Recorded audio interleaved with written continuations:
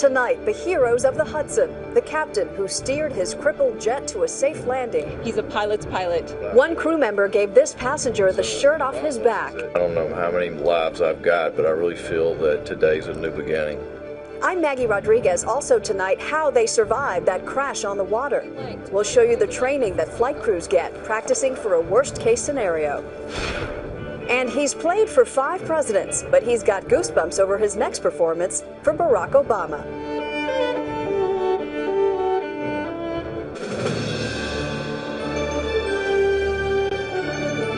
This is the CBS Evening News with Katie Couric. Good evening, I'm Maggie Rodriguez. Katie is off. We're learning more tonight about the heroes and survivors of U.S. Airways Flight 1549 as the investigation moves into high gear. That Airbus A320 remains moored at a dock, its left wing sticking out of the frigid Hudson River. And these are the last pictures of 1549, taken by a surveillance camera as the captain considered landing at 2 area airports, but decided his only choice was to set it down in the Hudson. Tomorrow, investigators will raise the plane. They'll also continue searching the river for the 2 engines, and the National Transportation Safety Board will begin interviewing the pilots. Bob Orr has the latest on the investigation. New images taken just moments before impact show a crippled U.S. Airways Flight 1549 gliding towards the water landing, now hailed as the miracle on the Hudson. A day later, critical evidence remains submerged with the swamped jetliner, tethered to an icy pier in lower Manhattan. And investigators have problems that hope today to interview the pilots who've been universally praised for saving the 155 people on board. Now the interviews will happen tomorrow. Crash experts still have not recovered the black boxes, and the engines are not with the wreckage. Investigators need to find the engines in order to confirm the plane was brought down by a flock of Canada geese. We've got the New York Police Department working with the Corps of Engineers and using side scan sonar, and they're out there now trying to locate the engines. Whatever happened, it's increasingly clear the pilots facing a double-engine failure at a critical moment in flight made all the right moves, all the key split-second decisions to ward off catastrophe. The fully loaded Airbus 320 was just 3 minutes out of LaGuardia, climbing to the north, when the pilots radioed that hit a flock of birds. First one engine died, and then the other. With the jetliner now essentially a glider, the pilots turned to the south and headed for the only clearing they saw. The plane began dropping over the Hudson River, losing altitude, bleeding off speed, as it crossed 900 feet above the George Washington Bridge. Just 300 feet above the water, and still traveling 176 miles an hour, the pilots raised the nose, and the passengers braced for impact. Pilots made sure they splashed tail first to prevent the wings or the engines from tripping and cartwheeling the plane. Captain Chesley Sully Sullenberger was at the controls, and while federal investigators have kept him from speaking to the media, his wife today offered this humble assessment. He's a pilot's pilot, and he loves the art of the airplane. Captain John Cox agrees. Cox, who spent years as a colleague flying for U.S. Airways, praised Sullenberger's actions. He personifies everything you could ask out of a professional airman. He's very cool under pressure. He's highly trained. He takes it very seriously. Water landings are rare and dangerous. There have only been a few commercial flights that have ever been deliberately ditched. In 1996, a hijacked Ethiopian Airlines jet tried to land on the Indian Ocean. 2/3 of the people on board were killed. Yesterday, this is what the pilots and passengers of Flight 1549 were staring at as they crossed the George Washington Bridge. Cox says Sullenberger had one shot, one chance to get it right.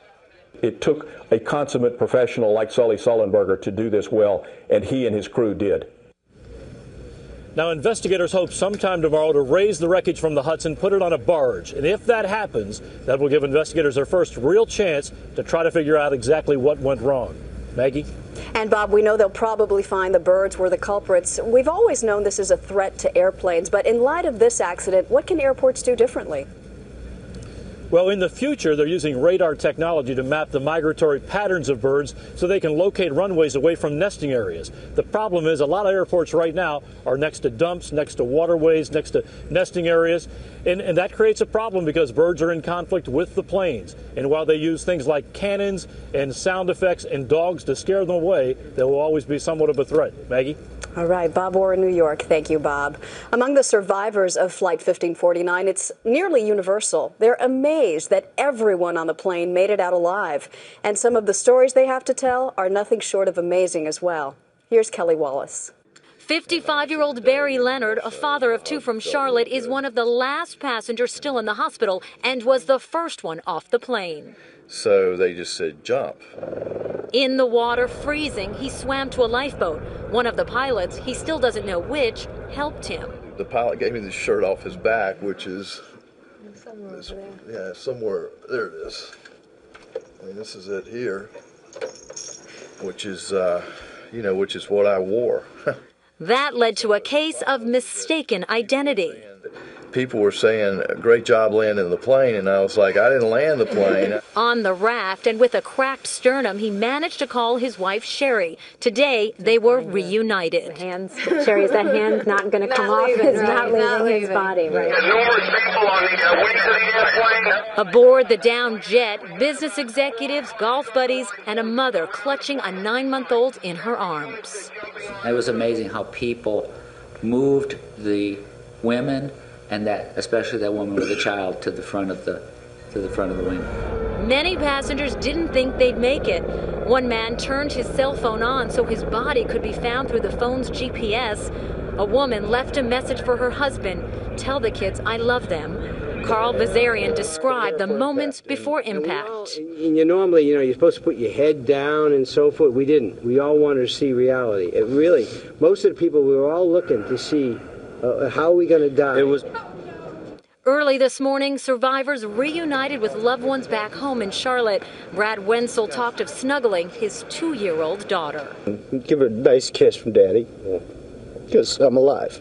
Last night in the hospital, 2 other men reflected on almost losing it all. Barry Leonard learned he and Dave Sanderson lived just a half-mile apart. The one promise that he and I made to each other was that, we were going to be there for each other. And I know he will, and I know I will. Just 2 of the lives forever changed by the near tragedy. They all survived. Kelly Wallace, CBS News, New York. And they all survived in large part because of the man known as Sully, the most celebrated pilot in America. It's as if he spent his whole life preparing for those few terrifying moments in the cockpit. And those closest to him are not one bit surprised. More now from John Blackstone. Those who know pilot Chesley Sullenberger best say hero is not the way he's likely to describe himself. He's a pilot. He's very controlled and very professional. For Sullenberger's wife and daughters at home in California, all the talk about hero is taking some getting used to. The girls went to sleep last night talking. I could hear them in the bedroom saying, "Is this weird or what?" But the world now knows him by his nickname, Sully. On Facebook, people around the globe thank him for the amazing landing. They call him a rock star and an angel who saved 155 lives. At 57, Sullenberger has been flying for more than 40 years. Growing up in Denison, Texas, he learned to fly a crop duster, his sister says, when he was just 15. If there's a plane to be flown, he can do it. In 1973, he graduated from the Air Force Academy as best aviator in his class. Back at that time, they spent $1,200,000 to train each Air Force pilot. There's no country on the earth that spends more money and invests more in its pilot training than the United States. In his 29 years as a commercial pilot, safety has been Sullenberger's focus. He's also a risk management consultant and does safety research at the University of California, Berkeley. Even his email address is sully@safetyreliability.com. Thank God. Somebody was at the helm of that ship that knew how to keep it floating. He did his duty. Maybe he did it the best he could, which is fantastic, but it wasn't being heroic. It was doing his job.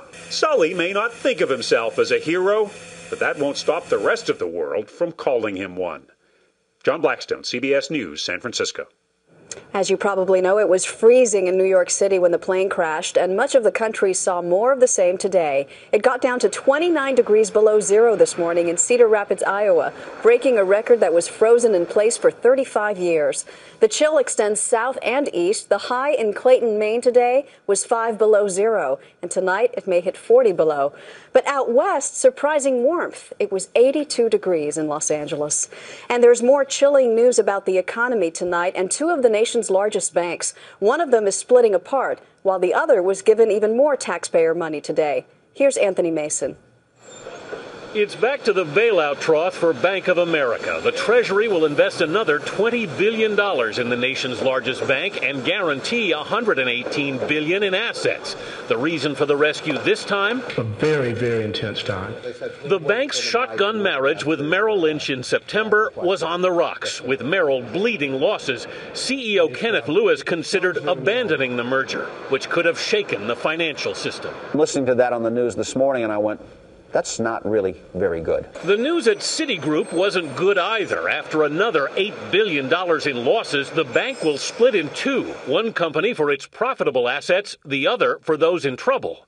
Banks are under increasing pressure because more and more borrowers are falling behind on credit card and mortgage payments. For example, 850,000 foreclosed properties are now owned by banks, but about 70% have not been put on the market yet. Why are these properties still on the bank's books? Really good question. Rick Sharga says it may be just an overwhelming backlog, or there could be another explanation. Perhaps the banks are deferring the write-downs because the losses would be so severe when they sell these properties at actual market value that in some cases the banks may become insolvent. They'd go under. They'd go under. Meanwhile, 30,000 more job cuts were announced today by Circuit City, the country's second biggest electronics chain, which is closing all 567 stores in the U.S. Maggie? Anthony Mason. Thank you, Anthony. There's no question the economic crisis contributed to President Bush's poor showing in the final CBS News New York Times poll on his job performance. This poll out tonight puts Mr. Bush's approval rating at just 22%. That is the lowest for an outgoing president since the question was first asked more than 70 years ago. Meanwhile, 68% said they expect Barack Obama to be a good or very good president. Coming up next here on the CBS Evening News, what you should do if your pilot makes a terrifying announcement. Brace for impact.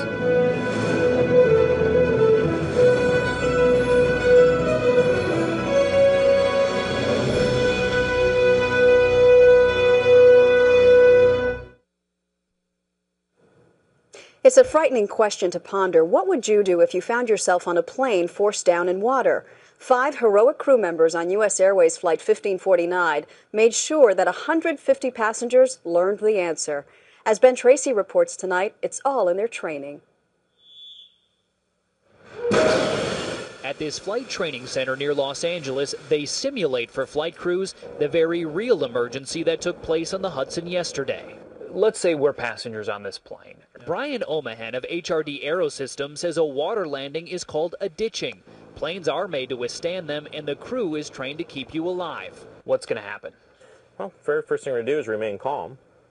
Listen to the flight attendant, listen to the instructions. Okay, everyone, we've been informed that there's going to be a water ditching. Don your life vests. Once passengers have their life vests on, they prepare for impact. Bend over, grab your ankles, and I need you to hold tight and listen to my voice. And when the plane hits the water, it's all about getting out quickly. The water came up. I started to get, close to my neck underwater, and, I just thought I was going to drown right there. But flight crews are trained to evacuate a full plane in 90 seconds. They're really more than waitresses and waiters in the sky. They've been trained to help people survive, and we need to listen to them. Follow me to the overwing exit. Exit leg, body, leg. Do not inflate your life vest until you're overwing. Leg, body, leg. Come on, everyone, go. Okay, pull down on the red tabs of your life vest to inflate.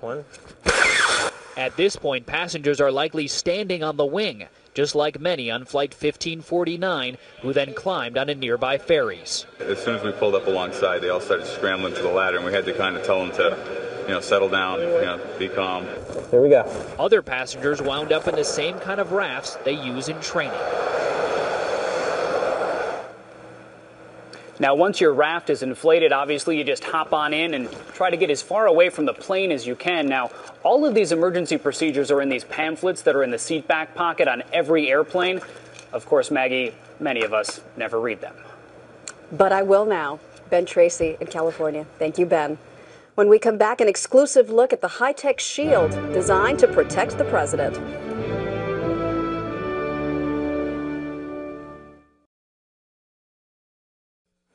It's a technological marvel that looks like a regular piece of glass, but is strong enough to prevent a disaster. Chief Investigative Correspondent Armin Katayan got an exclusive look at the new shield designed to protect a president. When Barack Obama first stepped out on the stage as president-elect, a new transparent shield made its own debut. CBS News recently got an exclusive behind-the-scenes look at the high-tech suburban New York company, little known to the public, that created the shield. Entrusted with the monumental task of protecting the president, American Defense Systems, Inc., or ADSI. We're here to protect and serve those that defend, serve, and protect us. Obama's shield is starkly different, lighter, thinner, stronger from the one first built to guard President Ronald Reagan.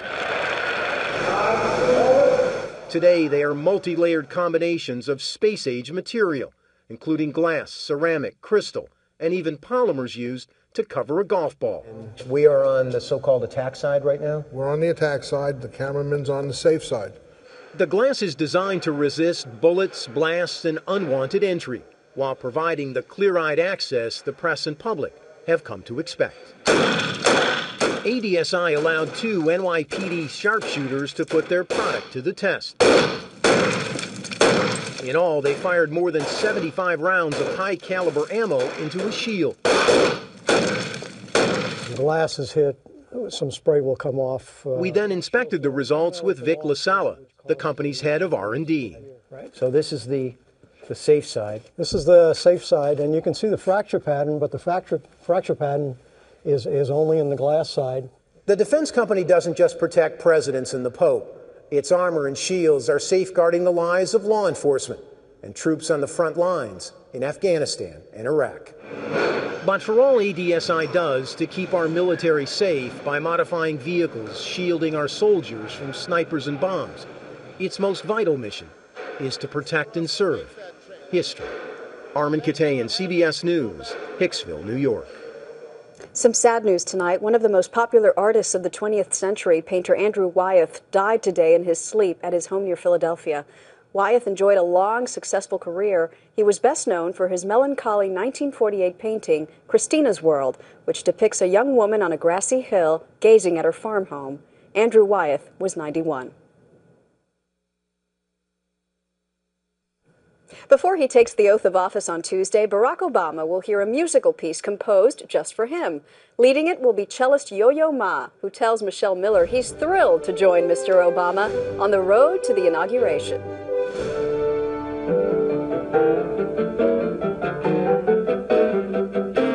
He's perhaps the most recognized classical musician on the planet. A cultural humanitarian whose good works have caught the ear of the next president of the United States. I have to pinch myself to actually believe that, yes, we can do it.